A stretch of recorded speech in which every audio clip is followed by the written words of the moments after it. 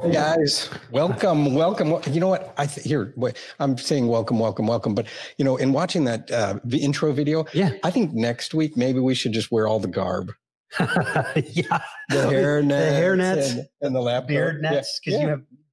Oh well. So yeah.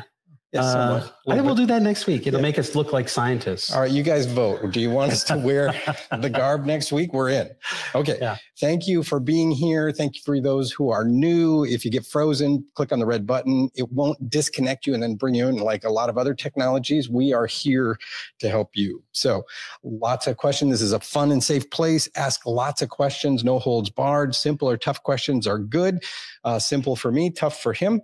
Join the chat with questions, invite your friends. There will be a replay. So we are good. And today's topic, extraction. Past, present, future.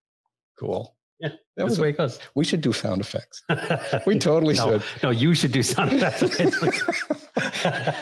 You did one last week. What was it? The disclaimers, right? Oh, that was 2 weeks ago. Okay. We made some calculators. We went over calculators last week. Yeah. And then at the very end, we did some live disclaimers. Yeah, the little disclaimer. It was okay. And it was like, and you might die. And do not drive if drowsiness or death occurs. Swim at your own risk. We did a good job on disclaimers. They could hire us for that. Yeah. So is that now part of our whole thing? We have to do that disclaimer at the beginning of every show? Oh, we should have it pre-done so that these guys can put it up there. Oh, wow. That's not as fun. Okay. We could switch it up, I guess. Exactly. Yeah. It's just a disclaimer. So thank you for being here. Oh, by the way, Dandy Schneider. I think I'm saying that correct because in German, the second vowel is long. Schneider. Yeah. Schneider, not Schneider. Okay. There's two vowels. Sweet. Schneider, Dandy Schneider, Kansas City. Thank you. She won. extraktLAB hat, bottle, opener, lanyard, and sticker pack. Cool. Sweet. Good for you. All right. And stay active on social media platforms, Instagram, Facebook, LinkedIn, Twitter, YouTube, for chances to win for next week. Extraction past. Extraction past. Present. Yeah, I think, what do we got on? Hey, Jared, what are we giving away this week? Well, we did have the whole CBD prize given away on the ICBC conference. Okay, we have a whole surprise pack, which is basically like tinctures and muscle rubs and things like that. Okay, yeah, okay. We're always giving away gear. Giving away gear. So just stay in tune. Online, stay tuned. Stay engaged. Social. Oh, and next week, can I announce what we're doing next week? Yeah. Tinctures. Yeah. The best. How did you say it? Oh, how to make the best tincture ever. Ever. Yeah. Ever. Yeah. Because we've actually had quite a few questions on what do you use? How do you do it? So what we'll do is we're going to create a calculator so that you can calculate how much to dose it. Number one. Yeah. So we're adding value here. Nice. We're going to do unique combinations and we're going to taste test them right on.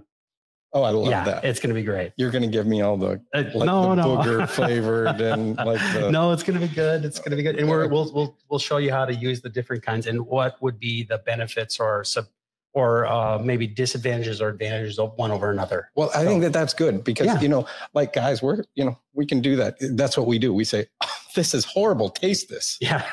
That's right. Oh, let me taste it again. Oh, that's terrible. Yes, it is awful. That's kind of like pickle chips or salt and vinegar.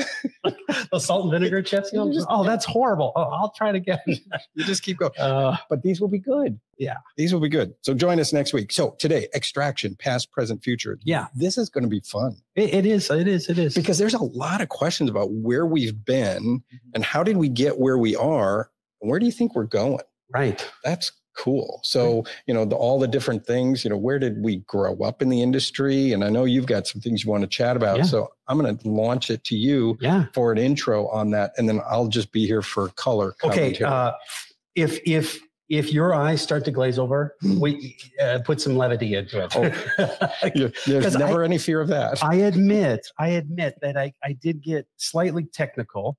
And what I'm going to do is I'm going to try to make it super accessible. No eyes glazing over. Oh. We're going to try to make it very accessible. Big promise. I'm going to try not to use any Yeah, just try to keep it all. Could you dumb it down for me? I'm not dumping anything down. I'm just trying to explain it so everybody would. Even me. Even you. Okay, just that's great. Okay, let's get going with this topic. It's going to be kind of fun. So I woke up today at 7:30 and I put this presentation together this morning before the show. You slept in? Yeah, I did. Yeah, I did. Well, yeah, I did. Actually, I did. What the heck? Well, I had a kink in my neck. Because you slept too much. Yeah, probably. Okay, so let's do it. Can we cut to the presentation? How do I do that, guys? No, don't cut the presentation. Oh, sorry. There we are. Okay, I like that the picture screen and screen. That's, if we can do that, that would be really awesome too. Is that possible? See, this is him making it simple. All right. Oh, he did it. Sweet. Nice. All right. There we are. I see you. Now you can play the peanut gallery, okay? What do you mean play? I am the peanut gallery. You are. Okay, so let's get going, guys. This is going to be fun. First of all, I just wanted to do just kind of an intro to what extraction is. And it shouldn't be too hard. I got a bunch of pictures here, and I'm going to try to explain it in the easiest sort of way. Okay, so you can see here. Let me see if I can get my cursor. This is a resin. Okay, and in there, those little white dots, that's THC or CBD, and then the gray dots are something else. Okay, and then in reality, there's actually thousands of these other else's in there. Okay, but we want to get out, for example, the those THCs and those CBDs or the other cannabinoids and the terpenes. Okay, so we have a goal, and so our goal is to selectively remove those compounds that we want out of this resin matrix and remove them so that we can do stuff with them. Yeah. Either make a distillate or make an isolate or whatever. So extraction is a separations technique. In other words, we're separating out these target molecules here, and we're separating them out from what's called the matrix or the resin. Okay. People have been doing this for centuries. Okay. They have been extracting coffee, for example, right? Yeah. I mean, you pour hot water over the coffee, and you grind it up so that the coffee is nice and dark and black and very rich tasting. And in that way, you're getting a coffee extract. But you do it in the reverse order. Yeah. Well, yes, of course. You grind it first, and then you pour the water. Thank you for that. Just clarify. So this is different. You guys have heard about chromatography. Maybe you have, maybe you haven't. In the hemp world and in the cannabis world, people are wondering, well, how do I get the THC separated from the CBD? Now, that's different than extraction. Okay. That's where you're trying to separate out two compounds. That's in other words, you have a solution now that has two different types of compounds, and you're trying to separate out, say, the grays from the whites. Okay. So that's kind of, that's the chromatography. It's different. I'm not going to go into that today. It's also different than filtration, where you're trying to filter out, for example, you're trying to filter coffee beans through a filter, right? I mean, sure. That's a different technique, filtration is. So I'm not going to go into that. Okay. But extraction can apply to, separations of gases. Mm-hmm. And I'll kind of show you a little example of that. Separations of liquids, like I just said, like THC from CBD.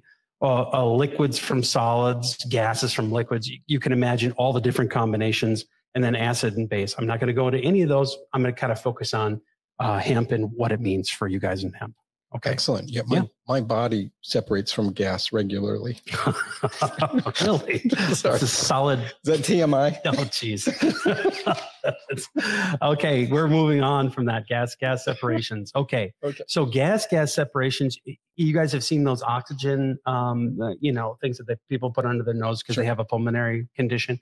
Okay. That's basically enriching oxygen from the air. Okay. And it does it usually with a method and some equipment and some sort of consumable, say molecular sieve or something along those lines. Okay. So imagine there's always a method, there's always some equipment, and there's always a consumable. You also have liquid separations.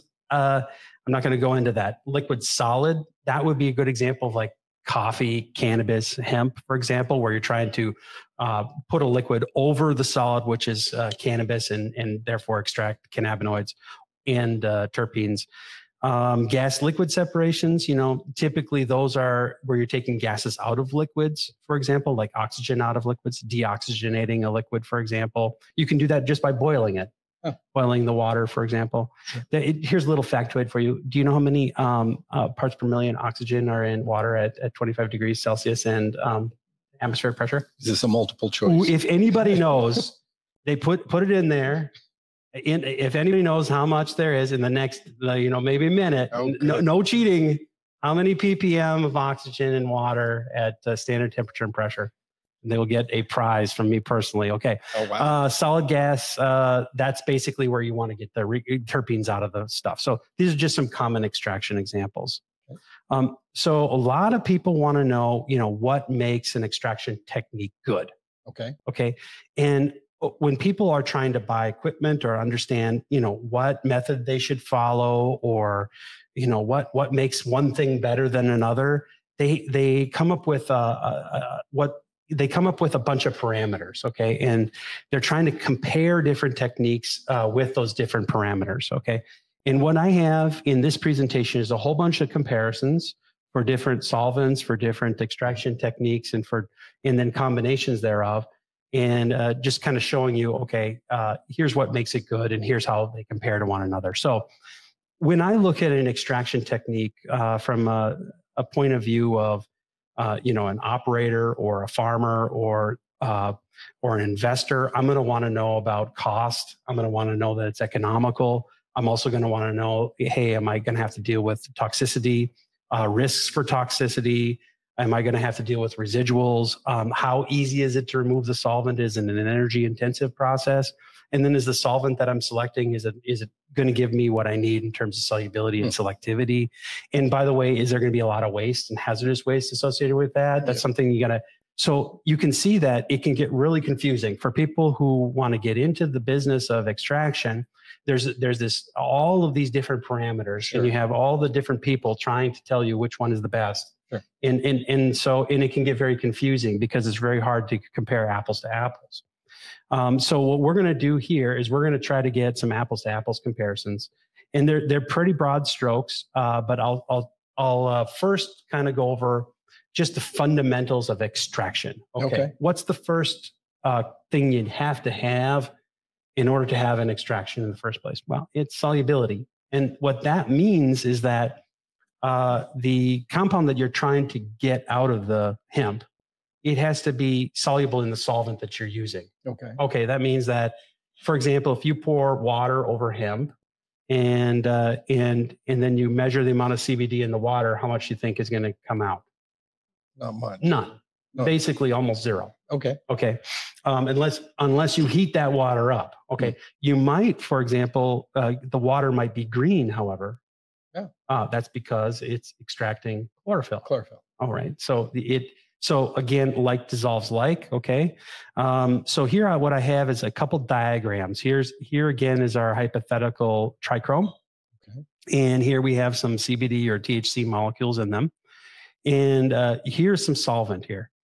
On the outside, you see it's attacking, and you can see all of a sudden now it's dissolving itself and it's migrating through, and now it's dissolving and migrating and actually dissolving those molecules. You can see that, right? Sure. So that's what solubility is. It's the ability of this molecule here, which is essentially a solvent, to go in there and solubilize, or in other words, surround the target molecules. So the orange is the biomass itself, and inside that biomass you have the right. So the orange, the trichrome is the little tiny little hairs that they look like little mushrooms, in fact, that are on the flower, and they're resinous and they're really sticky, and that's where all the THC and CBD is. And then the other stuff that's not in the trichromes, of course, like the fan leaves and the stalks and the stems, there are small amount of trichromes, but it's not worth really, economically viable. So the solvent goes in to that, dissolves it, dissolves into it, boom, and then it Right. Pulls it all out. Yeah, it pulls it all out. And in fact, it's a really simplistic picture here because what it's doing is it's actually dissolving the matrix itself, which is it's dissolving the orange too. Oh, okay. It's dissolving everything. Got it. Okay. As opposed to, this would be an example here would be ethanol or like CO2. Gotcha. Ethanol would come in here, dissolve it would dissolve all of this. Yep. And it would go flow away. In this case, this is an example, water. So water doesn't really like that resin. Water doesn't dissolve plastic, right? So it just kind of sticks on the outside. It doesn't do much. It certainly doesn't go in here and dissolve all of this. It just flows over, and it probably will dissolve other stuff. Not Gotcha. Not that. So that's what solubility is. And the idea here is that like dissolves like. So if you have a solvent that is what they call polarity, nonpolar does will dissolve nonpolar things. So like nonpolar solvents will dissolve nonpolar resins, for example. Sure. Okay. And there's some partition coefficient for you science types. This is really just a note here. This is all solubility is a thermodynamic parameter, obviously. And it's all driven by surface tension. If you go look at the partition coefficients, this is all about surface tension. So, and surface energies and, how those work. So I'm not going to go into that, but just suffice it to say that that's the science of the matter. You have left surface tension today. I do. I think it's because you slept in. Oh, that's good. Yeah, So I do have a surface energy, don't I? You do. You're doing a great job. Okay. So here's criteria number 2. Okay. So now you got all of that stuff and it's migrating out, right? Okay. Or it's dissolving. Okay. And you really need to have mobility once it gets in there. Okay. So this is what's called, scientists call this mass transfer, but really you can think of it as mobility. It's got to be able to move. Okay. Okay. So here's an example of that. Here you're starting off with, again, this resin, and you have the CBD and THC in here. And of course, the solvent here, the blue, has to migrate in and solubilize or surround this molecule here. It's not proper to think of this as a key lock mechanism. Right. Some people on the internet are saying that it is. It's not. That's not the right way to think of it. It's not a key lock. It's more of a general action. Okay. A key lock is really selective. And in the case of this, this is ethanol. It's not selective. It's going to dissolve everything that has energy. Whatever's there, it's going to dissolve it. Right. Okay. Yeah. So, okay. And then, so this right here, this migration into it is called diffusion. So you can see it's basically, it's getting in there and then it's slowly migrating here. Okay. And I have a little bit of an explanation there. What causes this to go from here to here?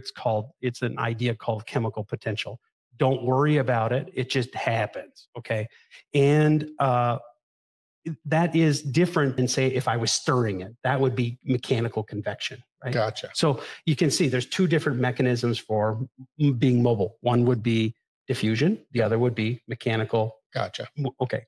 So, and so here you go. You got it. It's moving in here. It's dissolving it. And then once it's dissolved, it has to move out. Okay. Yep. And you can see here that this diffusion and this is really affected very heavily by the viscosity. So what is viscosity? Well, okay. You know how water, like thin water is, and you can pour it and everything. Okay. Yep. That's not very viscous. That's like what they call 1 centipoise. Okay. Something like that. If you have like oil and you're pouring it, you know how like thick it is? Yes. Okay. That's more viscous. Oh. And then if you have like molasses and you pour it, you know how thick it is? That's super viscous. That's very, very viscous. Wow. So you can imagine that the better, the lower that viscosity is, the less thick it is, the better the diffusion, the better mobility you're going to have. Gotcha. The better your extraction technique is going to be. So this is the kind of idea. Are you keeping up with me? I am. And I'm just thinking of it as, the lower the viscosity. Yeah. Okay. Yeah. The better the diffusion. The better the diffusion and mobility occurs because it's slipperier. Right. Bam. Okay. Slippery. All right. So there it is. It's coming out. It's more slipperier. and it comes out. And then this is just basically, okay, look, convection would be just the conveyance of all of that away from this other mass here that's right here. That's not dissolving. So so a couple different things, convection and diffusion add mobility. So you got mobility and solubility. That's what extraction is. Gotcha. So if you want to really get to the point where you're optimizing or selecting your techniques, these two concepts are really fundamental in order to really understand what's going on with anything related to extraction, whether it's hemp or coffee or anything. The basic fundamentals of all extraction. Right. Okay. Right. So, yep. So let me see here. So the question would be, and everybody, when they think about new techniques in extraction, they're always trying to figure out, okay, well, what are the levers in those fundamental techniques do I use to speed things up? Okay. And you don't have very many different types of tools there. You only got a couple. Either you can improve diffusion or you can improve convection. Okay. One of those two. Okay. So when you improve diffusion, you're basically lowering the time for diffusion, and you can do that with temperature. In fact, if you heat things up, they move faster. Yeah, there it is, right? So so a lot of people focus on different techniques to heat things. Okay. Sure. And that produces a lot of confusion in the marketplace. I'll tell you about how that works.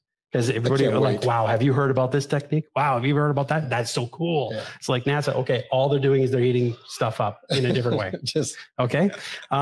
Lower viscosity temperature. That would be basically the higher the temperature, usually the lower viscosity. Okay. So that makes sense, right? Yeah. If you take, for example, molasses and you heat it up, it's going to be a lower viscosity. Bam. That's what you want. Yeah. So that's what you want, right? Butter. So I heat butter. Butter is good. You heat it up. You heat it up and you can pour it. Yeah. That's it. Okay. Lowers the viscosity. There's also some things that are assistants. You can assist diffusion by like an ultrasonic method. Okay. So that's where in this matrix here, where normally would only move by diffusion, you can try to speed it up by adding energy to it. It'll start to vibrate in there. And it'll move it out. Shake it. Shake and bake. Yeah. So how to speed it up? You really only have a couple different ways to do that. Okay. So a lot of people, there was a question last week of how do you go about improving your extraction method? Okay. Sure. So I'm going to kind of talk about what is an extraction method in the first place. And then we've already talked a little bit about how to improve it. So number one, the technique is chosen. Okay. Is it gas? Is gas liquid? I already told you about all the different types of techniques. Usually you want to look at the economics of the technique right at the very beginning, because you can do a technique and try to get it done. And if it's not viable economically, why do it at all? Right. So typically academics do not have this restraint. So they skip that step. And what happens is they'll do techniques that have no economic viability, but they're always looking to do something new. And so they're getting funding for new things. So they're always Gotcha. Got it. Okay. Solvent is chosen. In other words, you choose the solvent, you develop the method, and then the variables are selected. Okay, am I going to mesh with time? Am I going to mess with temperature? Am I going to mess with pressure? Then once you get that selectivity, once you have achieved, okay, look, I got all the cannabinoids out of them. Then you go check to see if it's reproducible and it's reliable, and then you validate your method. Gotcha. So that's the process that you would use to optimize your method for cost, for performance, or any of the other parameters that we had discussed just in the first slide. And first off, I want to compliment you on your color choices here. This is very, very nice. Sweet. Yeah. That's the color. They're complementary, I think. Yeah. There's the triad. and this is very simple. So you choose the technique, and then you make sure that it's economically viable. Right. Okay. Then you go to, you whatever solvent you've inherited, because a lot of people we're talking to have inherited something, and they're trying to make it better or improve their methods, and then they can start adjusting the variables. Correct. To get a better output or a faster output. Right. Okay. Yeah. And then once you have that variable, then you can develop your method. And that is by choosing, okay, what temperature and what time am I going to try? And then you will measure the output. And that really is, you're measuring the selectivity of the technique. Am I dissolving everything, or am I dissolving just what I want? it's better to dissolve just what you want rather than everything. So is there is there an interesting comment that we can talk about? Because we do have a lot of chemists on today, and we have a lot of business people on. And you mentioned earlier that in the theoretical world, they don't have to worry about the economics or things. And you can always make it better, but it's not viable. Right. But so when you marry those two, isn't it vital that they communicate effectively and say, okay, we can't do it this way. Let's bring it into the real world. How do we make money? How do we make money? Yeah. I think you have to start there.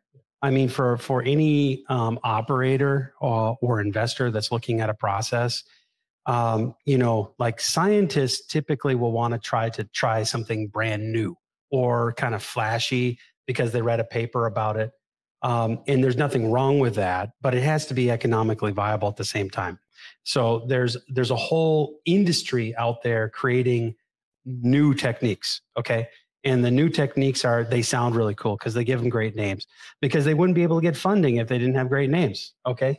So that's a part of it. Okay. And they wouldn't, like, for example, I wouldn't set up a research program at any given university based on a technique that has been well developed. No, I'm going to go for the next thing, right? So, and I don't really care if it's viable, because that's not one of my goals from the standpoint of commercializable. So you just want to look cool. There are millions of papers out there that are commercially not viable. Sure. I mean, there's whole journals filled with sensors, for example, that you never could make, or you can only make once, or is not reproducible. Believe me, I know, because I have firsthand experience there. Okay. So, at the end of the day, you just need to make sure that it's commercially viable, and then, go through this process of what is the extraction method. Okay. So this is what I specialize in. Wow. This is it. I do this like nothing. Okay. I'm focused. So what I'm synthesizing here is all my experience, vast experience. And I'm comparing different separation techniques now as a function of some criteria. Okay. And all of this, of course, is up for debate, because there are different techniques and conditions under which these would not be true. So, but I'm taking it in context of an investor, a operator, a producer of hemp, and my goal is to make the lowest cost hemp, the highest quality hemp, with the highest quality whatever to go to the market with for my CBD product or for my THC product. Okay. So, torrefaction is spelled wrong. Sorry about that. Torrefaction is the process of burning or pyrolysis. Basically, that's where it's a very old. Is pyrolysis also misspelled? It might be, is it? No, it's not even on there. Okay. But everybody knows what that is because they smoked a joint. Okay. Or got it. Or smoked a cigarette or something. Torrefaction. Yeah, torrefaction. Like cigars. Okay. Cigars is torrefaction. Okay. If you want to get the nicotine, you gotta inhale the smoke that's coming from the. So I'm not taking a draw. I'm experiencing torrefaction. Yes. In fact, we should have a torrefaction session with some nice cigars. Okay. I'm in. As long as there's bourbon or scotch as well. Oh yeah, we do that, and it's no problem. That's a given, of course. Okay. On this chart, sorry, I'm jumping ahead. Yeah. What do the pluses stand for? Okay. Yeah. So consumable cost plus one plus means, okay, it has a less desirable consumable cost. In the more pluses it is, the more desirable it is from the standpoint of cost. For example, on this top one, so torrefaction, consumable cost, solvent extraction, depending on the solvent you could use, it could be very expensive or maybe not so expensive. Gotcha. So maybe there's a wide variation. The consumable cost with like membranes, if you have to use the membranes again and again after they foul, then that consumable cost can be really high. The distillation cost right here, like for example, if I'm doing distillation, it doesn't really have a lot of consumables. So the consumable cost is very favorable. Okay. And in solid phase extraction, I have typically a material that's the solid phase that's doing the extraction, and that's probably costly, and I have to use it and throw it away. So that's costly. Reliability. You have very, very positive things on reliability. There's solvent extraction techniques have been around forever. They're very reliable. I wanted to try to draw a distinction between solvent extraction techniques and membranes. In reality, they can be combined. Okay, like I can have a solvent extraction technique and then use a membrane to get the stuff out afterward, or I can have distillation plus membrane, or I can have solvent extraction plus distillation plus solid phase. So there's there's an endless number of combinations. Variables. Oh yeah, a lot of variables. I think, the main thing though, when I think about, like, for example, most of the people that are listening here have seen some sort of solvent extraction. That's what they're doing, whether it's CO2, ethanol, butane or something like that. They're looking at some sort of extraction with water. Okay, so you got solvent extraction, and then there's been techniques out there lately on membrane separation. I have a lot of experience with membrane separations. I did that for almost like 6 years of my career, just doing membranes. The issue with membranes is that they foul out a lot, and their fouling takes place over time. And then you have to either clean them or replace them, and that's a big issue. So the other thing would be with solvent extraction, you can see you have specialized equipment. Byproducts it's really not creating a lot of byproducts. Okay. But with torrefaction, obviously you would create a lot of byproducts because you're burning stuff. Sure. There's smoke, right? So that's creating a lot of byproducts. Distillation, because you're heating it up a lot. Sometimes you'll create byproducts, for example. Okay. And solid phase is pretty benign. It doesn't create bioproducts. All of them require specialized equipment. The recovery of the target molecule, you can do that very nicely with some selective solvents, for example. So you're okay on that. You really have to design the membrane in this case to recover the target. Okay. So this could range from either 1+ or 4+. And then distillation is pretty good on that. Scalability, you see, I didn't finish it here. Well, I kind of ran out of juice on that one. But my main point was, okay, look, you got all these separation techniques. You got torrefaction, you got solvent extraction, you got membranes, you got distillation, solid phase. Your technique can actually be any one or any combination of those. Gotcha. So yeah, but most people just stick with solvent extraction, mostly because of these benefits that I have right here. Sure. And I can see that in this case, I'm really hard on membranes as a membrane scientist. With actually some patents in membrane science, I think that there's a lot of challenges associated with membranes, even though they're beneficial in terms of byproducts and things like that. So there's that. Now let's talk about the solvents. So now I got the first one. We just talked about the techniques. This is awesome. Now we're talking about solvents. Okay. This one actually is more, that's the very first thing. I woke up in the morning. This is the first thing I did. Okay, here is my criteria on this side right here. Okay. High solubility, selectivity. These are the stuff that we've been talking about all along. Yep. And these are the different types of solvents that you've seen in the marketplace, basically. Some people are trying to use fluorinated solvents, for example, to extract. Okay, I don't think that's a good idea for one main reason. I can just summarize this chart. You really can't measure very well solvent, like fluorinated contaminants, like branched contaminants. You can't measure them. They're hard to measure from an analytical standpoint. So you can't really tell what is going on with your residuals. So yeah, you can't see the residuals. You can't see them. And it's very, very, very difficult. So those of you who are in like Georgia or Louisiana or in Minnesota, for example, know about PFAS and PFOA. This is a fluorinated compound that's an environmental contaminant. In fact, everybody listening to this program right now, all 37 of you, you have PFAS in your blood. And that's because it gets into your bloodstream and it just stays, it biomagnifies. It's an endocrine disruptor.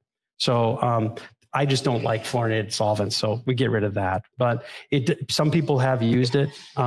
Oil, like edible oils. Some people have used edible oils to extract, like olive oil or vegetable oil. Okay. Coconut oil. Coconut oil, yeah. So it has a high solubility. It's got positives there. It's not very selective. It doesn't have that high mobility. So if you wanted to really kind of speed things up, the mobility is not so hot for that. You'd have to really heat it up. And as soon as you heated it up, now you'd be talking about, secondary reactions and things like that. It's not toxic. Preservation of extracted compounds, that does pretty well. It could be scalable. It's probably not very energy efficient because you got to really heat all that up. But the main thing with oil is you're not really, once you get out of the oil, you have it all there. You're separating. How do you get the stuff out of? How do you make it more potent? Sure. That's very difficult to do. Wow. Once it's in there, you can't really get it out to make it more potent. So an oil extraction from that standpoint has a negative.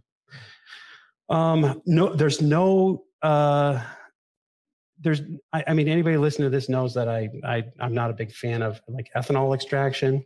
And mostly it has to do with lack of selectivity, presence of residuals, lack of economy, and, also side reactions that take place and lack of scalability. So we've had, how many podcasts on that? One or two. Okay. So I'm not going to belabor it. You guys can go back and look, and I'm happy to answer any questions that you might have, but, there's a lot of different ways to do it. It's an easy technique. A lot of people do that. But I don't think it's a very good extraction, solvent, especially for, scalable processes. So butane's pretty good. You know what I like about butane is that, besides negative associated with explosion, but other than that, just a slight negative. It's pretty, I mean, it's not toxic. It's, it's pretty selective. It's got high mobility. It can turn into a gas and get out of your extracts. Okay. And, it's pretty energy efficient. The equipment cost is low, but it's not scalable. And so if you want to go up to, large quantities of, say, hemp or whatever, you're not really able to scale that up because of the explosive properties of it. Wow. Easily without a lot of infrastructure. So, okay. Also no surprises here. I think that, CO2 shines on all of those. And I think it really is borne out by the data. And, as I was reading a couple papers this morning, I mean, there are a lot of people that are just, in different industries that agree with me. I mean, it's super economical. It's not going to blow up on you. It has high mobility, high selectivity. Residuals are basically almost non-existent, and it's very energy efficient. So some people are also using hot water. And I actually wrote my PhD dissertation on hot water separations. Oh, yeah. So wow. I did. Yeah. So it's one of those things. We don't do hot water. Mostly because it's you have to marry it to a secondary technique like distillation, or you have to marry it to membranes, and those have other issues like fouling, or they have other issues like energy intensity. Gotcha. So that's why we don't do that. Okay. In large scale extraction. That was a great chart. Yeah. I thank you for that. Yeah. And Jon did have a question on a tetrafluorinate. Fluorescent. Yeah, TFE. Yeah. 134. 140. Is that a good example of a? Yeah, I think so. There's a whole bunch of different, like Flomblin would be an example. Solvay, Solexis, they're a manufacturer. There's also a manufacturer in Japan. And I think that you can, and also 3M obviously and DuPont. Sure. Interestingly enough, I know that 3M kind of shut down all their fluorinated, manufacturing, most of it, and moved it offshore. Oh, so all that pollutants now, it's offshore, but it's not really offshore because it's still here, right? Yes. The deal is that this stuff doesn't go away, very easily because it's so stable. So good. Thank you for that 134A would be that. So thank you, Jon. Yeah. This is, I love the whole direction that you're going. And, as we have this conversation about, and I appreciate all of the depth of, what is extraction and what are the properties? What are we doing next? How are we doing it? Because we see and hear the benefits, and municipalities are learning what that's about, because they don't want something that's going to explode in their communities. Right. They don't want something that's going to exude bad toxic waste in their communities. Right. So there's a big, strong push to all of that. Yeah. And we need to make sure that we're good citizens. Right. Also. Absolutely. And so making sure that we have products that don't generate toxic waste or, toxic gas or have high amounts of consumables. So you have or can harm the public in some way. Right. Yeah. Or just energy efficiency in general. Right. I mean, like if I have to, boil off, 10,000 gallons of ethanol, that's a lot of energy. It's a lot. Yes. So, you're going to have to upgrade your transformer and everything. So, yeah. So how do I optimize? I think I'm going to not do this one. Maybe we'll leave this for next time. Okay. Because I wanted to go into this because I do have this is past, present, and future, right? Yes. Okay. Everything I'm telling you right now has been beat to death like crazy in the literature. And there are thousands of different techniques out there, papers and stuff like that. So I wanted to go over one other aspect, and that was advantages and disadvantages of different equipment. Okay. So a lot of people, remember when I said that people when they want to make something better, they want to improve the mobility. Remember that? Yep. And the way to do that is with heat, right? Or by increasing the temperature, because you're decreasing the viscosity and increasing the diffusivity. So it's really awesome. Okay. So how to do that? Well, like for example, if I take a pot of water and I put it on the stove and I turn the flame on and it'll boil, right? Okay. If I take that same amount of water and I put it into a microwave, I can bring it to a boil, right? Yeah. Okay. It may be a little bit faster in the microwave than it is on the stove. Yeah. Perhaps, maybe. It just depends on the surface area, Sure. How much it is. If I took 1 cup and I put it into a cup and I put it in the microwave, and then I took 1 cup and I put it into a big pan that has a big surface area, it would probably boil faster in the pan than it would in the microwave. Right? Okay. Think about that, right? Yeah. So there's a lot of different, trade-offs. Okay. My point here is that when people go about trying to enhance mobility, they're trying to either heat it in a different way, or they're trying to add some sort of energy into the process of extraction. So basically what we have there is ultrasonic, which is basically trying to add in some energy into the process of extraction, thereby increasing the mobility, thereby increasing the efficiency of the extraction. Microwave, by heating it faster. Okay. And then regular old heat exchangers. These are called tube and tube. Sure. People use them all over the place. They have for a long, long, long time. And then active electrical heat. You can see they're identical. I could have almost deleted this column altogether and just did a 3. That's probably what I'm going to focus on right now. Okay. So all of these techniques will reduce, if you use a heat exchanger, it'll reduce the time for diffusion. So because you're adding in the heat. Okay. Okay. And you can really use the heat exchanger to do exactly the same thing as ultrasonic. But if you say that your technique is ultrasonic, it's much more cool. Yeah. Well, that's true. You're seeing a lot of advertising for microwave and ultrasonic and right. Yeah. But essentially you got to keep in mind what all it is heat, energy. That's it. That's it. Same stuff. Yeah. Same stuff. Okay. Let me see here. Improves convection. Okay. It's also improving the convection, the bulk actor. Okay. Let's go to some of the negatives. Okay. So you can see they're all the same here.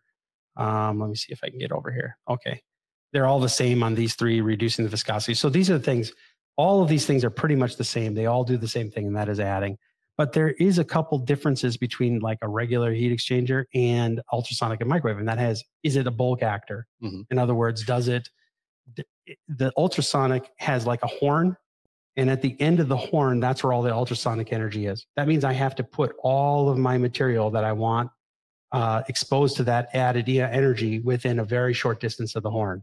Even if the horn is big, maybe even like 1 inch or 2 inches, sure. You still have to push everything through that. That's totally, wow. It's not a bulk actor. Okay. The microwave is the same way.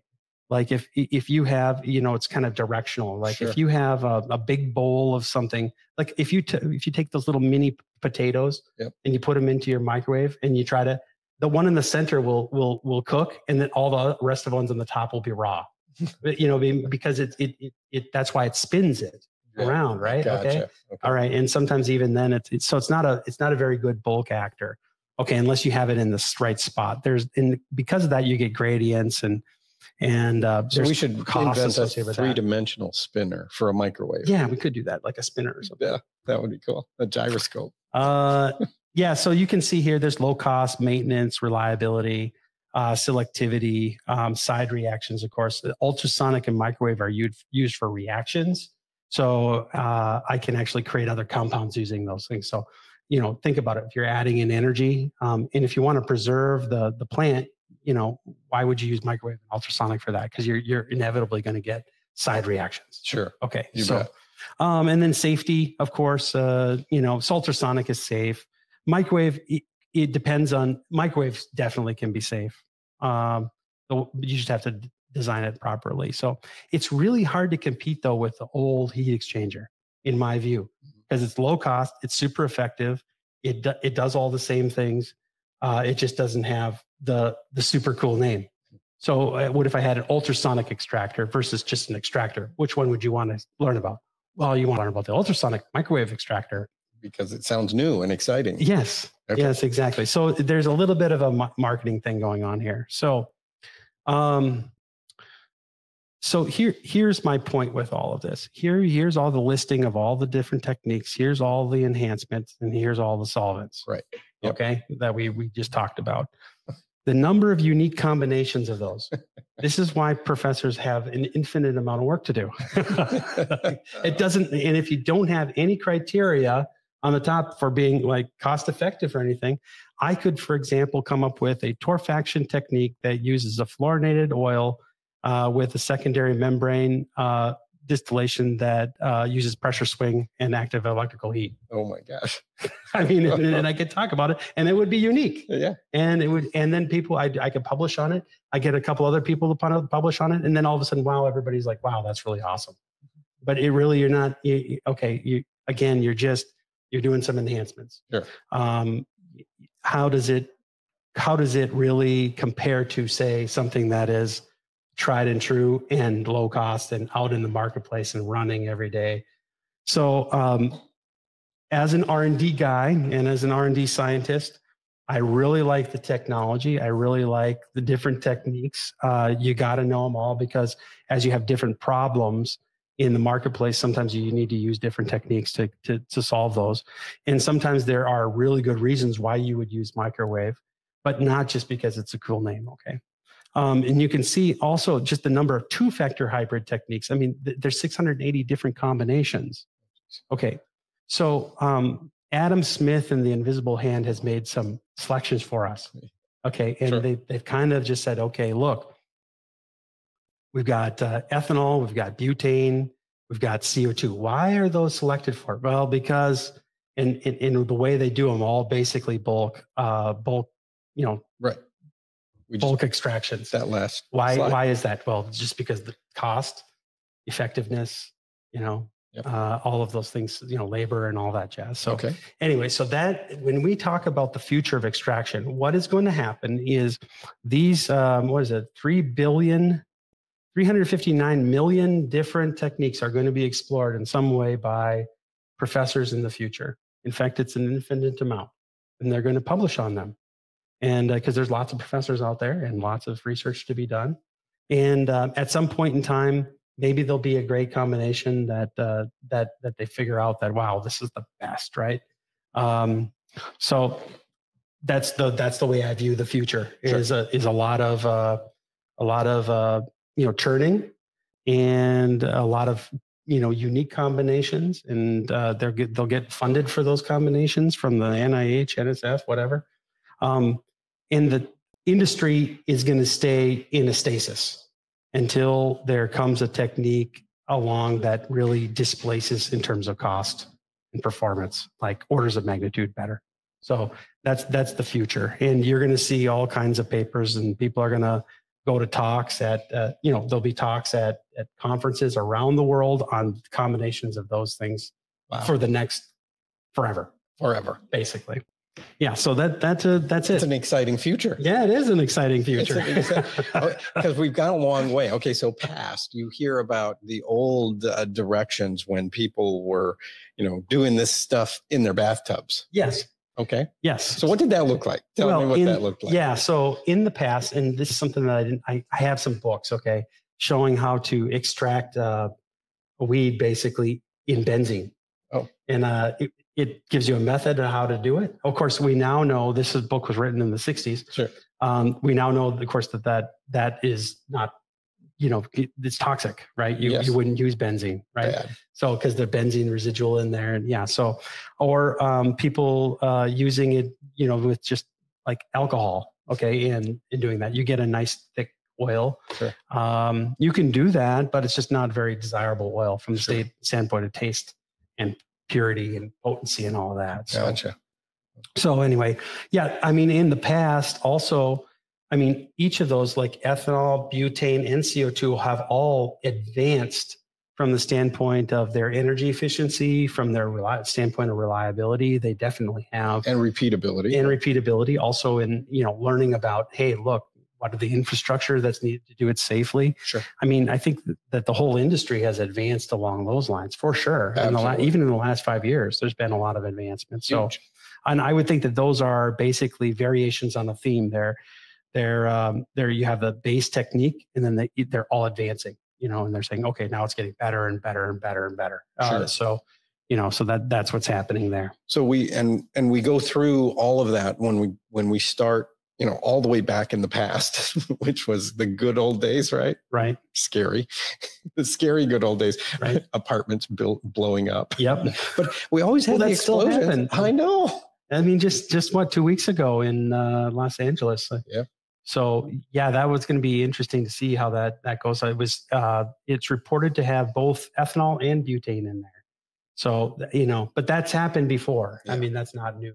Yeah. So, and municipalities that's one of the reasons they're getting away from the more explosive enhancements. Different solvents. Yeah, right. Okay. So my question is, when we're going from that, we know where we are. We have a good idea of, what we're doing today. Right. Yep, right. But this multiplicity of future of extraction and all of these different variations and things, that's going to be kind of exciting to see what unrolls. But I think so. It's going to be interesting. There's going to be hybrid techniques, for example, like they'll use, maybe they'll say, okay, look, we can get a point of better extraction efficiency if we use an ultrasonic in addition to a solvent. Okay. Sure. So there'll be, the way I see research really occurring is just baby steps. It's just continuous baby steps going forward. Sure. Based on techniques that are already economically viable. Sure. Because without the economic viability in the first place, you wouldn't even do it. Right. Okay. So even out there, we had, the direct selling method in the past. Right. right. And then we have, and the direct building and making and manufacture. And now we have, we still have a cottage industry of processors and producers out there. Right. Right. And then we have this whole group of people who are really putting in large facilities. Right. All the way. And then integrated facilities. Right. We're watching plans that are going, they're doing the grow in-house. They're doing the processing in-house. They're doing everything in-house. Right. It's crazy what's going on. Right. And it's big. Right. We're talking about, 5-10 a day facilities. That's some with their own grow, some with everything. So, right. So that's where the idea of scalability, and everything I just said related to the technique, the solvent, and then the separation technique. Those are the things you really have to be judicious in your selection. And do it from the standpoint of the science is great, but the business is better. You have to, the science is great. You can't let your scientists run your business. Just can't do it. You got to have your businessman look at it and say, okay, well, what are the real economics? What are the operating costs? What are, because sure. Scientists are trained in science, and they're trained to look at the next new thing, and and then sometimes that gets, there's a false sense of economy that comes with that. Okay. So what do they need to do to perfect the process, to perfect the method? And believe me, I know, I've had all those. We had lots of business models that failed on before I started this business that were based on, like the latest and greatest technology, that was, people like, wow, it's the best thing that ever happened. Nobody else can do this. Oh, except for us. Okay. You know what I mean? And then I also see there's another question here from Austin earlier on about on-site processing versus, I would just talk about that just for a moment. Well, I think that, the deal with on-site processing is essentially first of all, there's a license issue. So you have to make sure that you're legal to do that. Sure. And one thing with mobile processors, for example, has always been kind of licensed. We're licensed for a facility. We're licensed for a location. And then also with the mobile idea, you'd have to have some sort of, what are the certifications that come with that? Usually facility and the processes and the procedures are all related to the facility and then the people that are in the facility. So, the idea of having something mobile where you just go out and stick a bunch of ethanol in there or CO2 out in the field and do that on site is difficult. Sure. There is, however, one thing that's a total honorable mention, and that would be, like mechanical techniques. And some people, like, for example, freeze the material with either like liquid nitrogen or with CO2. They tumble it and then they break off all those trichromes and get like a keef. Okay.